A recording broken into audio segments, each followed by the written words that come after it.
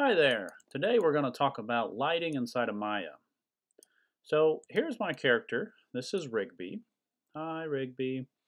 And typically in the past we've used an Arnold light called Skydome. So I can go to Arnold, down to lights, and press Skydome. So super quick, this light is casting light from all directions. And we're going to render this.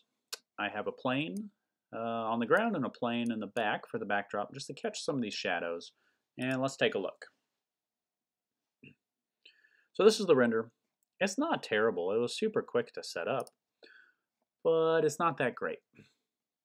White background, everything's kind of bland. It's equally lit from all sides, but if I'm really trying to show off my model, this might not necessarily be the best approach. So let's take a look at an alternative. So in 3D, most things that we do are, they came from traditional mediums. So when we animate, right, the foundations come from hand-drawn 2D animation back in the old days. Same thing with digital sculpting. They take the foundations of traditional sculpting like clay and marble, and we can do it digitally. Same thing with lighting. So in photography, there's something called three-point lighting. And we're going to use this in 3D as well. So if you Google three-point lighting, you'll find an image like this. This is just a rough guide. And basically it shows you we have a key light, a fill light, and a backlight. That's the three-point lighting, right? Self-explanatory. I will refer to this as the rim light, but backlight or rim light, it's the same thing. So the key light, you'll notice it's brighter. It's a little bit closer. This is our subject, so this could be whatever. This could be a model that you create, a weapon, character, anything. This is our fill light, a little further back, not as bright, and a backlight. So let's take a look at another example. Now this is just a rough, don't follow this to a T. You are the director, you are the animator, you get to pick, right? Whatever looks great. This will just get you up and running really quick. So this one, the key light is on the left-hand side.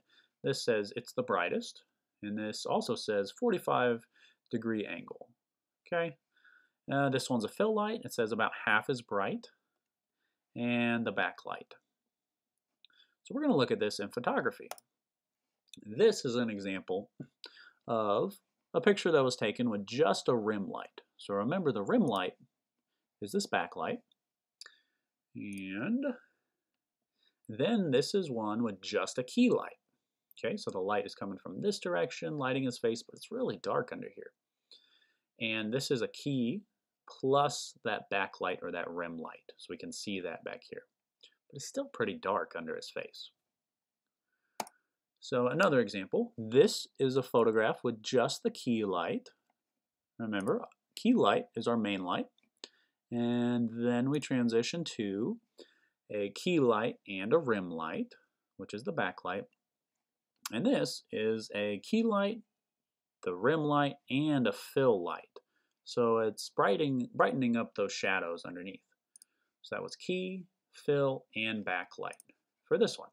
It's very appealing. We can see all the details of this guy's face. And here's another example. So the key light is coming from this direction. Well, probably like right here, we can tell because of the shadow of her nose. And then we have a fill light, right, coming from this direction, brightening up some of these areas. And then the backlight, they've played and changed the color of this, right? They put a red filter on it. So that's something we could also do in 3D. So let's apply this, right? Theory, theory, theory. I love theory. But how can I use this? Hop into Maya. Here's Rigby. Instead of using the Skydome, we're going to get rid of it. Get out of here. And we're going to use an area light. So I'm going to go to Arnold, down to lights, and press area light. I'm going to move this into position, and we're going to talk about this area light. So for starters, this red line indicates which way the light is coming. So directional light, right, it doesn't really matter where it is in your scene. What matters is the direction with that. But this guy, if any object were back here, it's not going to be lit. So let's put that right there.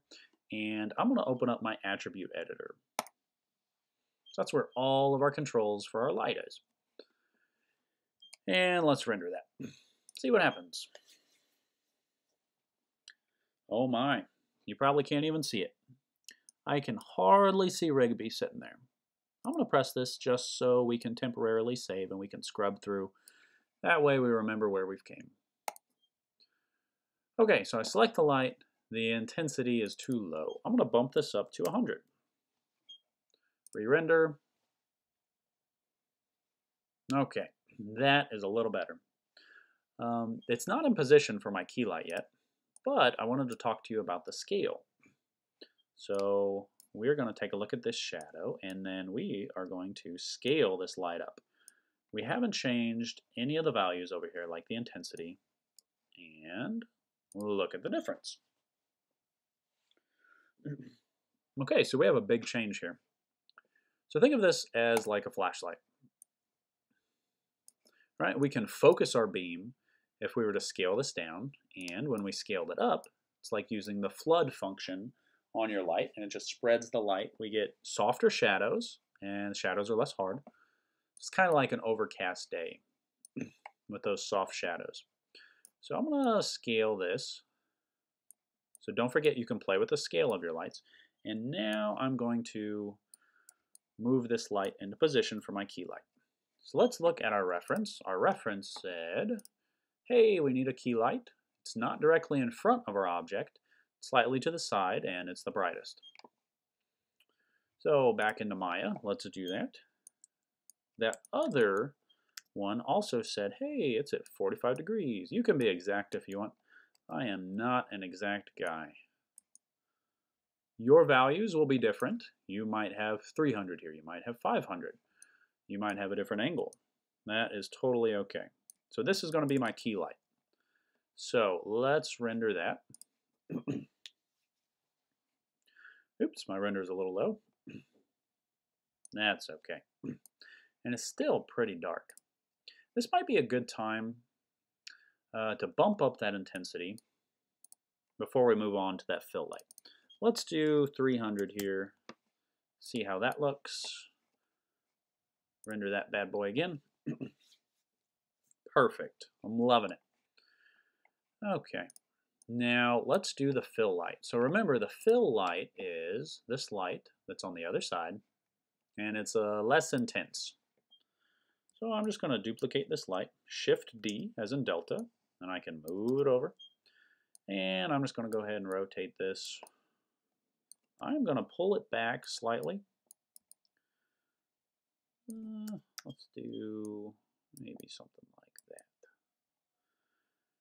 And we're going to lower that value to 100. This probably would have been a good idea for me to set up a camera. That way I can keep everything the same, but I didn't. So we're going to re-render this. And we're going to press this button again. Okay, that's going to keep the image, and then we can scrub through. So this was our key light, and we added a fill light, so it's brightening some of this up.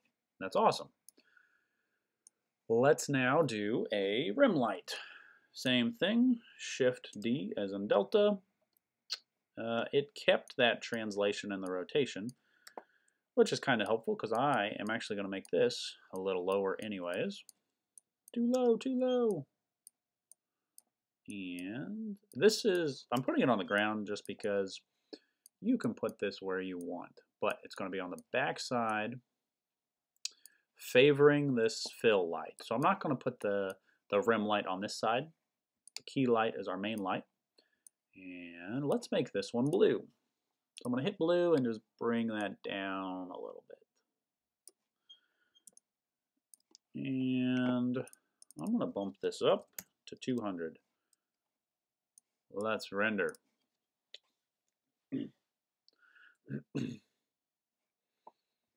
Okay. I don't like my camera angle. Let's do something like that. I also didn't like the angle of this.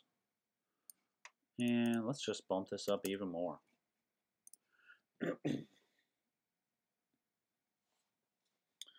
Okay, it's looking great.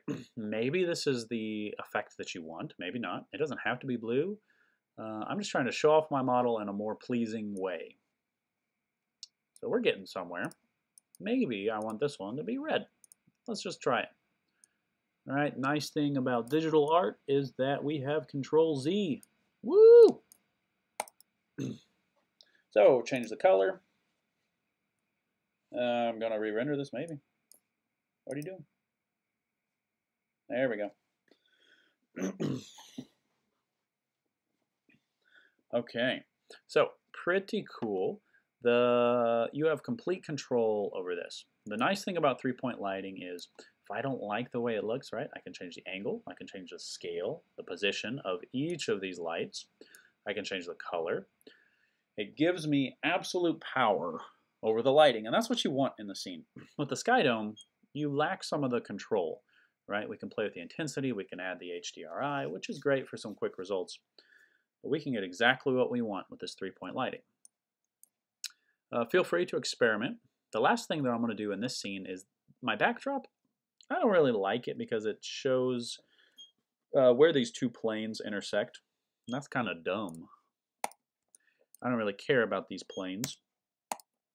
So what I did was I just took a plane and where did it go? There it is. And I just curved it. So to do that, all I did was grab, let's just go to verts. All right, it's just a game of, I just grabbed these, I moved them, I rotated, and slowly went down the line to get this curve. So I just modeled this nice smooth transition. Just gonna look a lot nicer. Let's move that, get them on the flat portion. There we go. And I can scale it this direction, right, because I want it to fill the whole frame of this viewport. Looks good. Let's render. I'll show you why we did that.